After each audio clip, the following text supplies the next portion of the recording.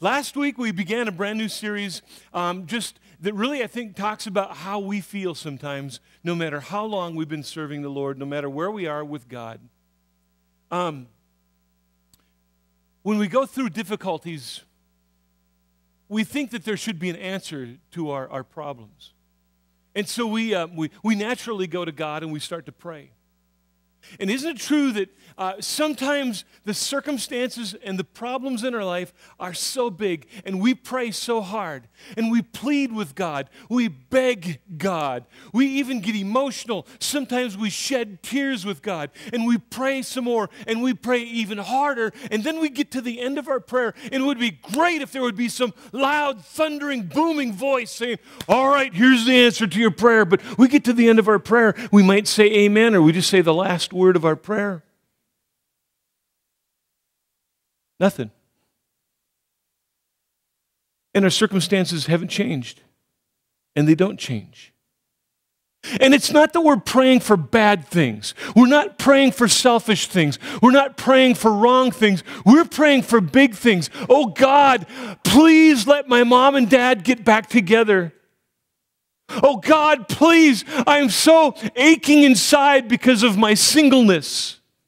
Oh God, why did you have to take my spouse? Oh God, why do I have to have this cancer? Why does my family have to be going through this? We pray for big stuff. We pray for good stuff. We pray for the right stuff. And then sometimes when life gets challenging and difficult and we know we need to start praying more, we suddenly start to live a little bit different. We're trying to leverage and bargain with God to try to hopefully get some sort of an answer from Him. And again, we get to the end of our prayer and there's nothing. Nothing. And when we live in that season long enough, any one of us in this room is a candidate to begin questioning the reality of God. Does God really exist? And I want you to understand something that we kind of camped out on for a little bit last week, that sometimes we interpret God's behavior or His approval of us based upon the circumstances of our life. That when things are great in our life and God just seems to answer every prayer and everything, I've got the right job, the right spouse, the right family, the right parents, the right everything, God is so good. But then we get into the lowest of lows. We are in the valley. We are in the pit. And we wonder, where are you, God? And why are you angry? What did I do wrong to deserve this? Understand, sometimes the problems that we have experienced in our life, let's just be honest, some of the greatest difficulties that we have in our life are because we have behaved our way into them. By one choice at a time, one choice led to another choice, and we behave our way into circumstances we never wanted to get into. We never intended to be there. We never wanted to be there. And then we behaved our way in, and we try to pray our way out. It doesn't work that way. You behaved your way in, behave your way out. Then you need to also understand, sometimes the reasons we get into difficult circumstances in our life is because we live in a fallen world. We live in a world that is stained by sin. We live in a world where people get diagnoses and they die. We live in a world where little children who have never intentionally sinned get cancer and die. We live in a world where people tragically die in car accidents. We live in a world where people get killed, where people get a disease, where bad things happen to good people. That's the world that we live in because we live in a fallen world. It's been stained by sin. It's the reality of where we live. And then, isn't it true that sometimes when we are in the lowest of lows, when we're in the pit, there's some well-meaning, well-intentioned Christian that tries to encourage us. Well, you know, a problem you have you just need more faith in your life. Just need more faith. What does that mean? Or they'll say something like, well, you just need to give it to God. What do you think I've been doing? I've been giving it to God. I've been praying, and I don't know what it means. What does it mean to give it to God? And you know what? If you would read your Bibles, you would find the Bible is filled with stories of men and women who had great faith, did everything right, but sometimes found themselves in the middle of circumstances that would make it seem, feel, look like God is so far away. Last week we talked about a guy named John the Baptist. John the Baptist did everything right. And he pleaded with God, I'm sure, to get out of prison. But he died in prison. Today we talk about a guy named Saul. Saul hated Christians, persecuted the church. He was on his way to another town to do some more persecuting. And while this bad guy was on his way to do bad things, God steps into his life. Miraculously changes the content of Paul's heart, or Saul's heart. And when his character changed, the content of his heart changed, his name was changed from Saul to Paul. Paul is responsible for writing more than 2/3 of what we call the New Testament part of our Bible. For 20 years, Paul preaches the gospel, preaches the word. He tells other people about Jesus Christ. He plants churches. Largely, he's responsible for our existence here today. And yet in the midst of doing all the things right, he was shipwrecked, he was beaten, he was whipped, he was stoned, he was imprisoned, he was starved, he was beaten again for doing the right stuff. But Paul didn't complain about that stuff. Paul had another issue in his life that he reveals to us in one of the letters that he wrote to a church in the city of Corinth. He had this impediment. We don't know what the difficulty was. We don't know what the problem was. But he had this problem, and he asked God to remove it. And every time he asked God to remove this problem in his life, the answer was the same from God. You know what the answer was? If you know anything about this letter, the answer was no. No. No, I'm not going to do that.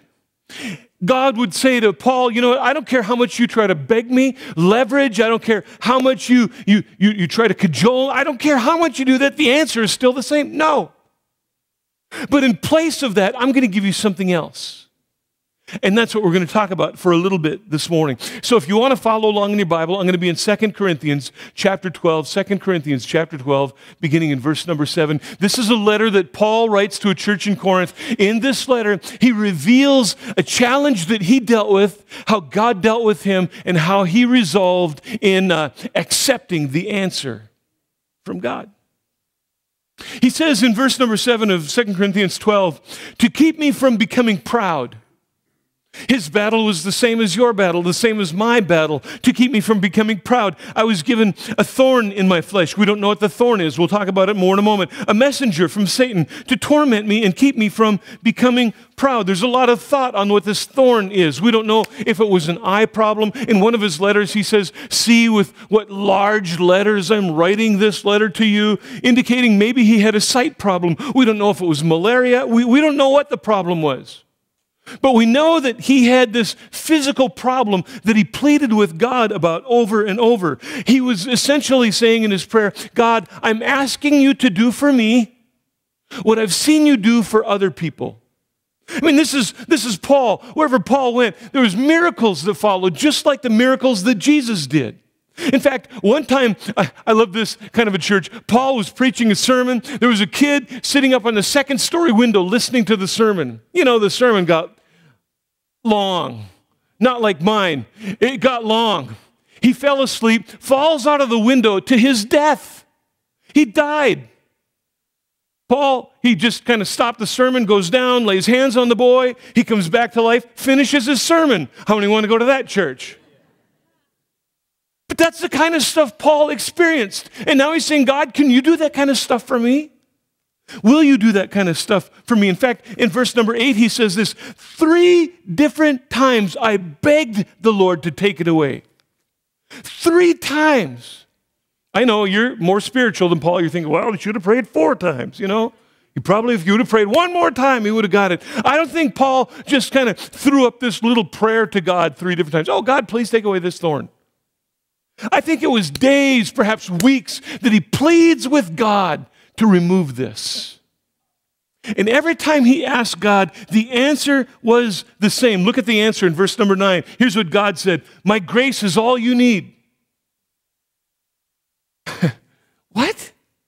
My grace is all you need. Like, I mean, we would read this and go, well, at least he got an answer. I never get an answer when I pray to God. What do you mean my grace is all you need? I don't want your grace. I want the thorn gone. I want the healing. I want the marriage restored. I want my family back. I want my mobility back. I want my life back. I want my health back. I don't want your grace. What in the world do you mean by grace? My grace is sufficient for you. That's such a Sunday school answer, isn't it? It's almost like saying you just need more faith. Just give it to God. What do you mean grace? But that's what God told Paul when he prayed. And you know what this grace is? I'll tell you what grace is. Grace is the ability to take one more step, one more day, one more event, one more circumstance, one more day at the job, one more day in the marriage, one more day with the pain, one more day with the impediment, one more day with the challenges, one more day with whatever it is that's in your life that does not seem to move. It's the strength and the ability to do it one more time. And sometimes it's not even the day, it's the moment. That God comes alongside of you and says, look. I'm not going to answer your prayer the way you want me to pray it, but I'm going to give you something in replace of that. It's called grace. I'll give you strength to deal with it. And here's the reason why. God always has a reason, and he gave a reason to Paul. He says in the other part of that verse, verse 9, he says, look, my power works best in weakness. My power works best in weakness. What does that mean? It means this. Let's just be honest. We're human beings. We love to celebrate our strengths in the end zone. I mean, as soon as something great happens in our life, we're at the end zone, spike the ball, yay, and the whole crowd cheers. We got the trophy, name is in the paper, we're on TV, and the cameras are, oh, how did you get through this? And you're saying, well, I don't know how I did it, but and then we kind of tell our story. Well, it was the grace of God, and all the attention's on us. But in this moment, God says to Paul, no. The attention's not going to be on you. It's going to be on me. And for the attention to be on me, I'm not going to work through your strength. I'm going to work through your weakness. God might leverage your success. He might leverage your success. But this time, God didn't. And sometimes God doesn't. God says, this time I'm going to leverage your weakness. I'm going to get the glory from your life, but it's going to be through your weakness, not through your strength. And you know what? We don't get to choose sometimes which he uses. All of us have heard some amazing story. Somebody's been on the radio or on TV, and they tell about a tragedy, and their children were killed in an accident, and the house burned down, and they lost their finances and lost the job. And I mean, it's just one tragedy after the other. They tell their whole story, and you're listening to this going, how in the world did they get through this? You're trying to picture yourself, put yourself in their position. I don't know how they could do it. And at the end of the story, they say, you know what? I could only do this by the grace of God. See, they lived it. They experienced it. They could tell you firsthand what it means to have the grace of God. God will. He'll leverage his strength, and he'll do it through our weaknesses. He'll do it through our weaknesses if we will accept his answer. When we beg God to answer this prayer, and God says no. If we can accept that answer, we will experience his grace. Now, apparently Paul got to the place where he accepted the answer, because he kind of reveals that in the rest of the verse. Look at the rest of verse number 9. So now that I've accepted this and come to terms with this and can accept that God's not going to answer this prayer, now I'm glad to boast about my weaknesses so that the power of Christ can work through me. No, I'm not really excited about this thorn on my side, but if I can accept God's answer, all of a sudden, I have a whole different perspective of my life and who God is. In fact, he says in verse number 10, that's why I take pleasure in my weaknesses and in the insults and hardships and persecutions and troubles that I suffer for Christ. And then this word for is in there. For simply means this. Look, I'm going to encapsulate, summarize everything for you in this one statement. For when I am weak, then I am strong. When I am weak, then I am strong. You hear people quote that all the time. What does that mean? It simply means this. When I don't have the ability, when God doesn't come through and answer my prayers, suddenly I'm forced to call upon God, lean on God for something I never did before, and I find a source of hope and help and strength that I would have never discovered if it hadn't been for this problem in my life. That's really what he's saying in that verse. That's when I'm weak, I'm strong.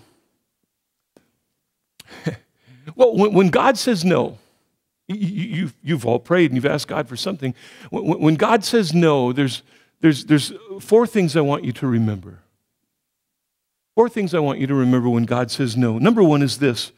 We have the permission to ask God to remove our thorns.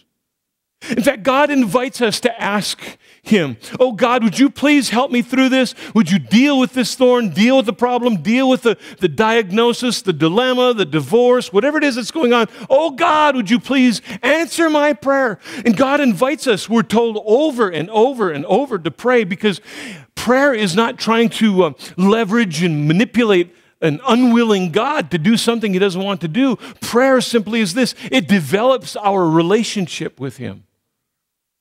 God has said no probably more than he said yes, but in the process of asking him, I get to know him better. So he invites us. He says, yes, you have permission to ask, which leads to number 2. God has permission to say no. Isn't that great?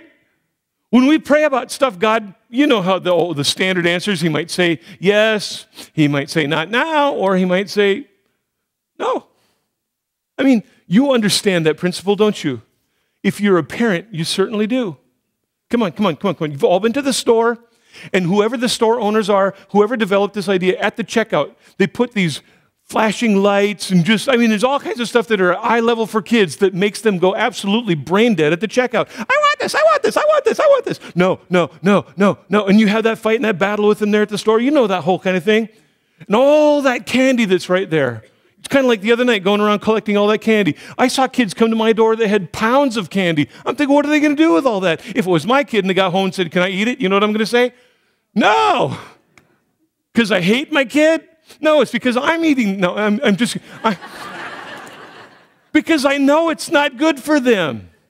Sometimes God says no because he's got a whole different perspective of our circumstances than we do. The third thing is this. God might choose to show his power on the stage of your weakness. He might choose to show his power on the stage of your weakness, not on your strength. And you know what? When you pray about stuff, can we just be real and honest here? Some things might never change. The healing may never come.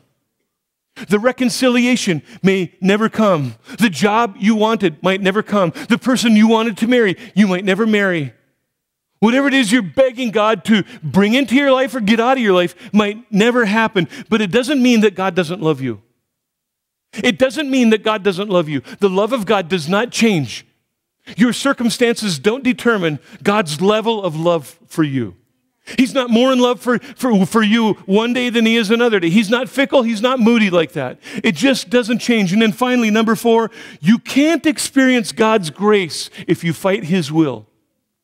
You can't experience his grace if you fight his will. Look, I've met people that tried to bargain with God for somebody's healing or for a job or for a spouse or whatever the case is, and they try to bargain with God, and if you, then I will, and I promise I'll never, or I'll start, or whatever the case might be, and they try to, and then God does not come through. He doesn't answer the prayer the way they thought he should answer the prayer, and then they're mad at him.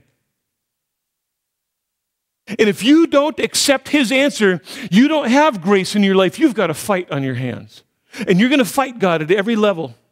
You're going to be mad at God and angry with God because you bargained with God and you promised God. But understand this, God's in heaven and you're in Williston.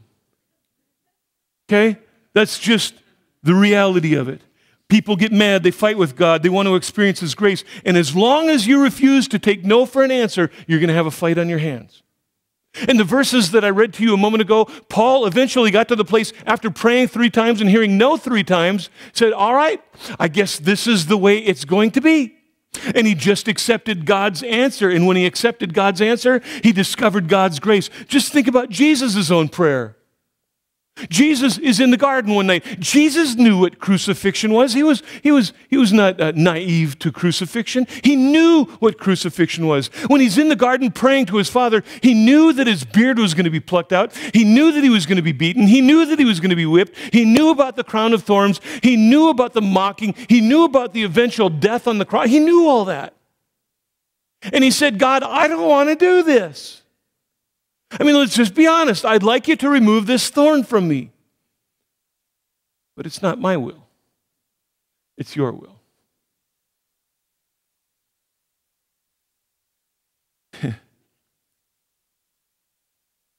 If this is what you've chosen for me, God, I guess I can handle it. After all, I don't really have a whole lot of options sometimes. There are some things that happen in our life. We have options. We've got choices. We've got some control over them. But there are other things over which we have no control, no options. That's when we get the grace of God. And you know how I know this? Because I've lived this. If you've known your pastor for any length of time, I have an impediment. I know I'm strikingly handsome, but I have an eye problem. I'm glad you understand and recognize sarcasm. Your laughter's not very encouraging. That's telling me, it's like, Pastor, you're not as good looking as you think you are. I was born with a sight disability. In vitro, the optic nerves in my eyes never fully developed, so I was born with this sight problem. And do you think that I've ever prayed that I could see as well as you? Once? Twice? 3 times? I've prayed way more than Paul. And there really, honestly, truly came a time in that process of prayer when God, maybe not audibly said, but certainly gave me the impression and said, my grace is all you need. And He's helped me thus far do ministry. It's just amazing how the grace of God helps you. And I'm at the point now where I don't even know how I would live if I could ever see again. Robin does all the driving. Can you imagine the fight in the car if all of a sudden I started driving? I'm in control now. Yeah, you know. Do I sometimes get sarcastic about it? Do I feel discouraged? You know, it still stings. Yeah, and little kids, you know how kids are. Kids in school, they tease and they can be kind of cruel. And there's times I'm looking at something and I'm reading maybe something up close and I want to be sarcastic because people will say, do you need glasses? And I want to slap my forehead and go, I never thought of that. But my wife won't let me say that. So, God bless our wives, amen? Sometimes, church, sometimes our options are pretty limited because sometimes there are things that are out of our control. And you can't change them. Only God can change them. And when He doesn't change them, you've got 2 options. You can either accept His answer and experience His grace, or you can fight with God and experience frustration. And today, for a few minutes, I think we need to pray about some of that because I wonder if you're having those battles today. You've prayed a prayer, and you haven't prayed it once, you haven't prayed it 3 times, you've prayed it hundreds of times. Maybe you or somebody you know has become angry with God because God didn't come through, God didn't answer the prayer, God didn't fulfill, God didn't hold up His end of the bargain. He's God. And just because He didn't answer the prayer doesn't mean He doesn't love you. His love for you never changes. He's a good, good Father.